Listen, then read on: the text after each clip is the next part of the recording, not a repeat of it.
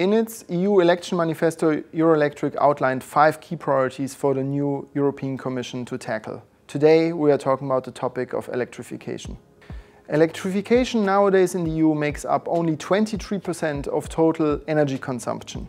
That means that while we are decarbonizing the power sector and put all our efforts in it, large parts of the economy are still running on fossil fuels. Therefore, we need to ramp up our electrification rates to decarbonize cost efficiently. Electrification is also a non-regret option when it comes to energy efficiency. Take the example of heat pumps.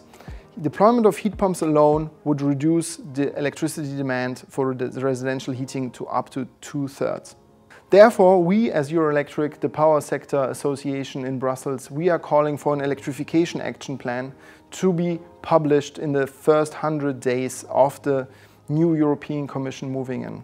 This Electrification Action Plan would entail indicative targets for electrification up to 35% of final energy demand across the European Union. Also including in that would be electrification indicators in the national energy and climate plans.